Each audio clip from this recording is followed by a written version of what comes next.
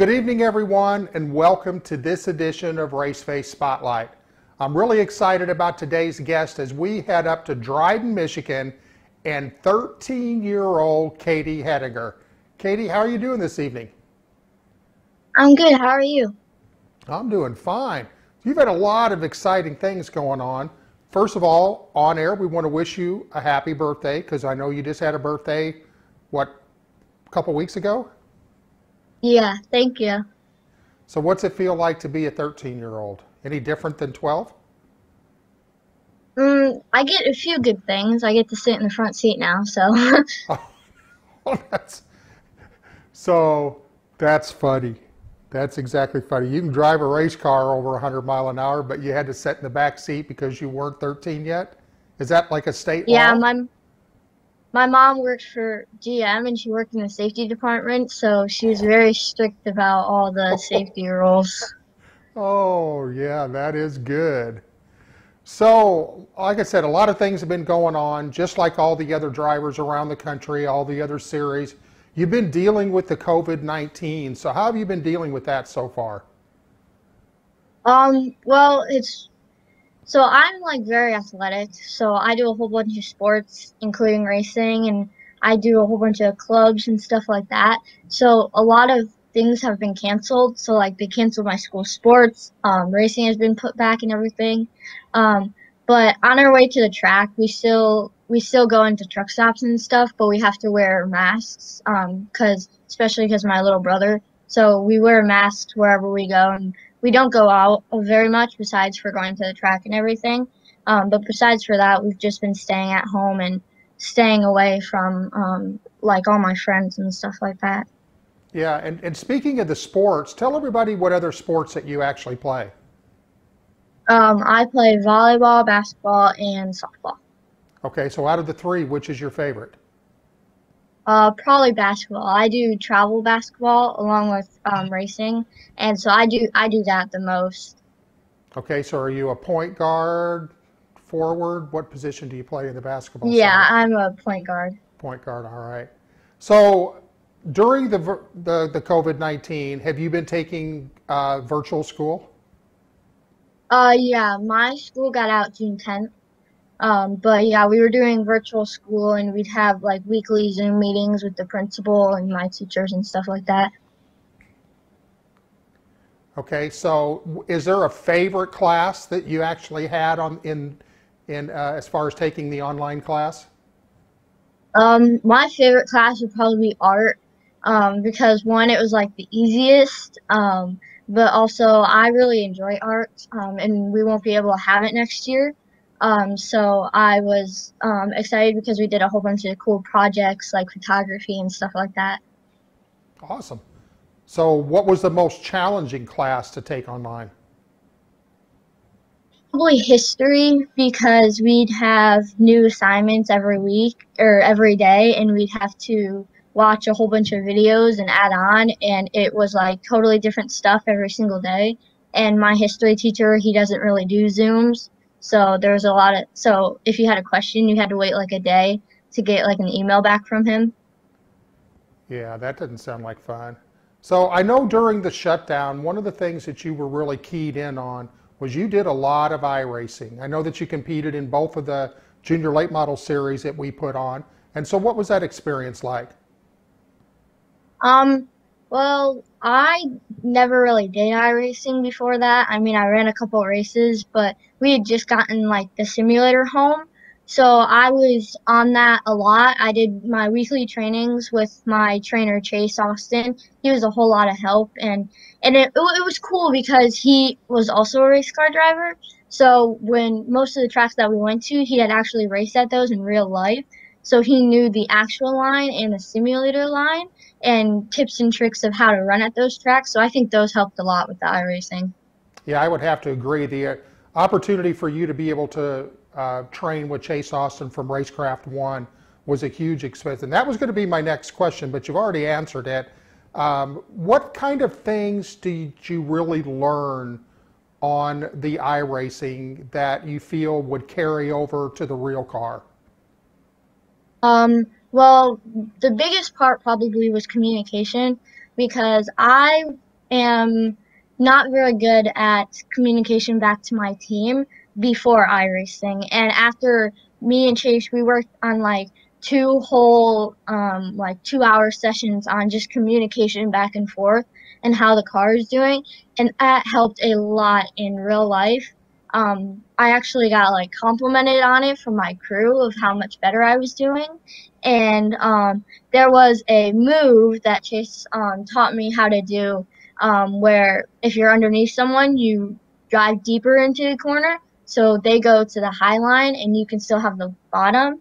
And that's actually technically how I won the race this past weekend, because I started on the inside and I actually did that move and I got the lead and I won the race. So that definitely helped a lot.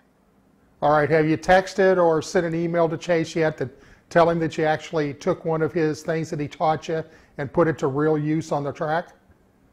Yeah, my mom, she likes to email or message him and message Kelly and just tell Kelly how awesome Chase is and how much he helped me in the training. Well, that's good. I've got a call with Kelly later today, so I'll be able to kind of touch base with him. But that's awesome. And for you young drivers that are out there that are thinking that iRacing and these simulators are just big games, listen to what she just said. I mean, she learned a communication curve that sometimes takes drivers years to be able to get that communication down and learn how to be able to talk to their crew chief and talk to their spotter. But she learned that on the simulator. And parents, guess what? Man, that's a very inexpensive way rather than going out and running multiple races and doing a lot of tests. So kudos to you, Katie, for being able to do that. I think that is awesome. Yeah. So in 2020, you're basically focusing on the CRA Junior Late Model Series, and you just came off a big win at Indianapolis Speedrome last weekend. How exciting was that? Yeah, it was very exciting because we've had a fast car the first two races. We set a new track record at Anderson, so that was super exciting. And then we had a fast car for this race also, and so we qualified fourth. And so it was like a little not upsetting, but it was just we wanted to be further up, but we got fourth, and so that put us outside the pole, so we started second. And we, sorry, we had a fast car. We all knew that. The whole team, we were like, yeah, we have a fast car. And we knew we could win, but I feel like still the win was super surprising because, I mean, I've never won a race before. So it was just super exciting, and the team did great. They had a fast car. They always do great setting up the car, and it was just super happy. So now that you've been to Victory Lane, it's kind of contagious because you want to go back every weekend, right? Yeah.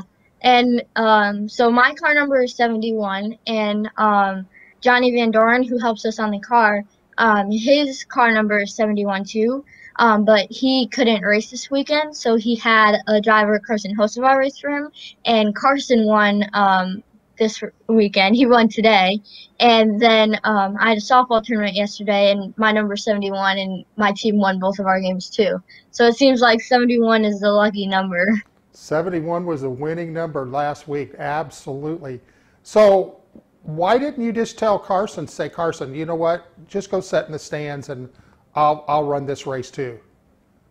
Well, it was a 400 lap race, so I was like, well, the most I've run is 30 laps, so I don't think I can do that. Okay, so let's talk about you. You had mentioned that your car has been fast, but your car was fast too. If we go back to early June and go to Anderson Speedway, you set a new track record there, and all with an injury. Give us a little recap of that race and how that weekend kind of went, especially with you being on crutches, and did that play effect in your driving ability at that race? Yeah, so 2 days before the race, I had slipped on our deck while playing volleyball, and I broke my toe. I broke and dislocated it in two spots, and so it was pretty bad. And so we had the race, and so my dad, we were like trying to figure out something to do because all that our goal was is so I could still race. Like that's what our goal was. Figure out something where we could race. The doctor said we could race if I was up to it, and so we were gonna race that weekend. So my dad actually built a block that was about this tall, and we drilled it into my car by the brake pedal, so I could actually use my heel instead of my toe when I pushed the brake. So it was less consistent because my toe, I can do it better, like control it better. But I guess it worked because we set a new track record and we qualified first and we finished third. So it must have worked. But it was I think the new track record helped because after I had broken my toe, I was like down because I was like, well, now I probably won't do good because I have a broken toe. So how am I gonna do good if I have that? And so I think that we got third so for our overall finish, and I think that just lifted everybody's moods because one, I had a broken toe, and two, we got a new track record and we finished third. Well, you've heard me say multiple times that confidence is one of the most important things to a race car driver. I believe it's worth at least 2/10 anywhere that you go racing. So the fact that you set that new track record, you were confident going into that race, and I do believe and I agree with you that that probably had a big effect on your results. Yeah. Now, I know that you love Anderson Speedway, and I know that if you talk to a lot of people that really understand racing, they'll all tell you that Anderson Speedway is a very, very tough track to kind of get it down and to race on. What makes that one of your favorite tracks? I think that it's my favorite because it does have a lot of banking in the corners, so you can drive the car in really hard and use a lot of brake. And I have a problem of driving the car in too hard, so I think that that's why it makes Anderson an easier and funner track for me because I can drive the car in and be really fast at the same time. Okay, so you've got roughly 5 other different tracks that you're going to be visiting in the junior late model. Is there one of those tracks outside of Anderson that you're looking forward to running? Well, we do have Killcare Speedway in Ohio on August 2nd, and that's my next race. And excuse me, and I'm looking forward to that race because they have a quarter midget track on that property, and I've raced there. I won my first Midwest Thunder race there, but I've never been to the big track, so I'm pretty excited to see what because I've never seen the track or done anything like that. So I'm excited to go to that track and hopefully we can win. So then it's like, well, hopefully that track is good luck because I won it for quarter midget and hopefully I can win in the big car then too. Yeah, I know we've got a lot of races that were canceled early in the year. You've got a lot of tracks actually in the Michigan area that aren't open yet. I did get an updated race schedule on you today, so for any of you that want to know where Katie's going to be running, just go to her website at katiehettingerracing.com and you can check that out. Let's now move and let's talk a little bit about your Sportsman late model. Can you share with the viewers some of the differences between the two cars? So my template late model, which is the bigger one, it has a 604 Chevy crate motor and it goes 450 horsepower, where the Junior has a 602 Chevy crate motor and it goes 300 horsepower. Okay, so which one of the two is your favorite to drive? So far, I like the template late model because it's faster. We practiced at Kalamazoo the other day and we hit 96 miles per hour. So I like that car because it's faster, but I also like the Junior because I'm more experienced with it and I feel like I can have more control on it. Where the template late model, it's just like speed and crazy and fast and all that stuff. But I think that when I race the template late model more often, I think that I'll get to really like that one. Yeah, I agree with you. So walk us through your race day preparation. I know a lot of drivers have a lot of different things that they like to do getting prepared for a race day. What does your race day preparation look like? So usually since the races start later, I sleep in a lot. So I think because I like to conserve my energy and sleep, so I sleep in a lot and usually I eat like a big breakfast, like eggs and toast and stuff because Johnny Van Doren, he helps with the cars and he's basically my crew chief and so since he's a racer also, he gives me a lot of tips and tricks on what to do before the race day. So like what to eat before the race day that will settle in my stomach for the race and for the heat and stuff and what to drink. So usually I drink a lot of Gatorade, like the G2 low sugar Gatorade, a lot of things we can't do on race day. That we got from my grandpa. So like no green at the racetrack and we can't eat peanuts at the racetrack, which stinks because I love peanut M&Ms. Like that's my favorite candy ever. And so I'm always wanting to eat those like after the race. But even after the race, like on race day, no peanut M&Ms. That's funny. I've heard several people that talk about those same two things: no green and no peanuts. That's funny. I think that's an old school thing, but you know what? If it works, keep that heritage a part of your racing, and I think that's really cool. Now let's shift gears a little bit because I know that you currently did an interview with Tom Baker and Jacob Seelman on Motorsports Madness. And what was that like? Because I don't know if you realize it or not, but that's a massive audience in the millions because that show goes out on Sirius Radio. It's on the Dan Patrick ESPN platform.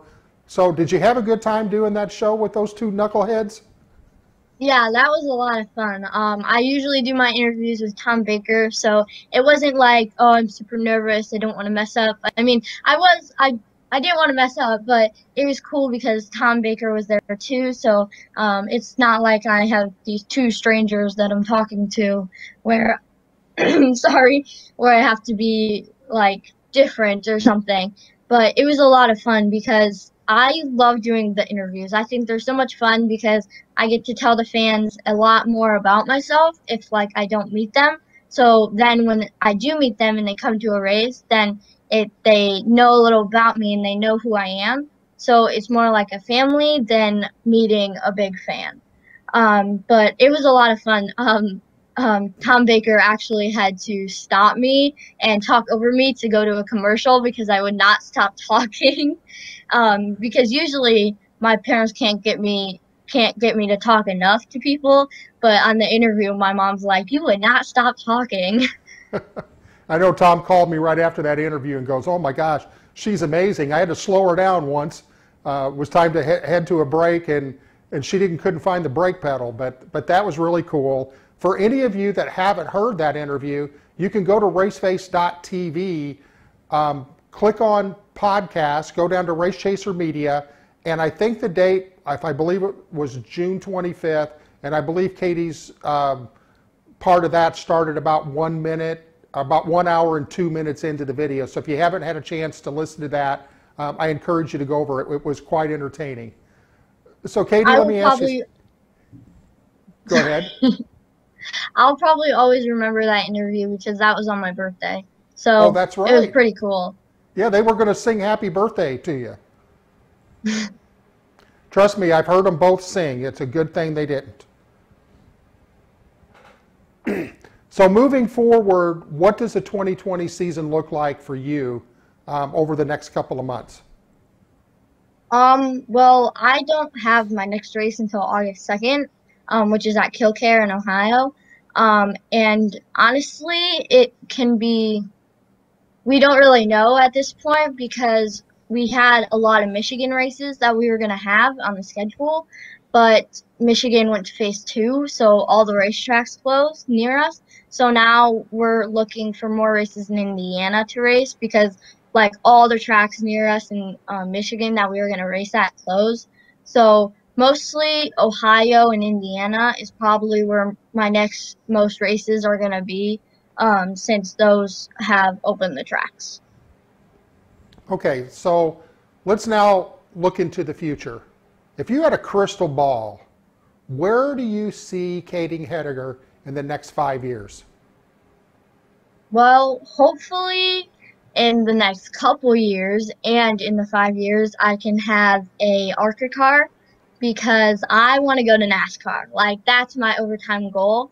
But hopefully, I can go to ARCA and get a car and a sponsor and race in ARCA because we went to the ARCA race at Lucas Oil a couple weekends ago, and that was awesome. I loved meeting all the drivers, and I got to see Haley Deegan, and I want to race those. Like, ARCA is my next goal, but then NASCAR is my overtime goal.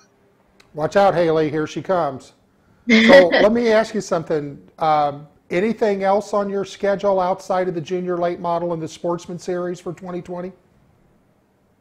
So probably softball because I play travel softball. So I'll probably have I actually have a softball tournament this weekend.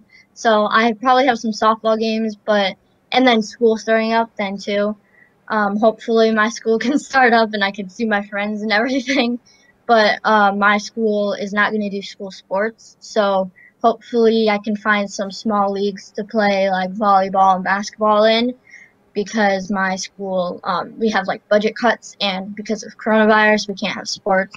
So trying to find things to stay active in because I'm a very athletic person. So just to stay athletic and probably hang out with my siblings and family and stuff like that. So what position do you play in softball? I play shortstop. Sure. Oh, wow. Okay. So I'm not going to ask you if you're good because you wouldn't be at shortstop if you won. Do you swing a good bat too?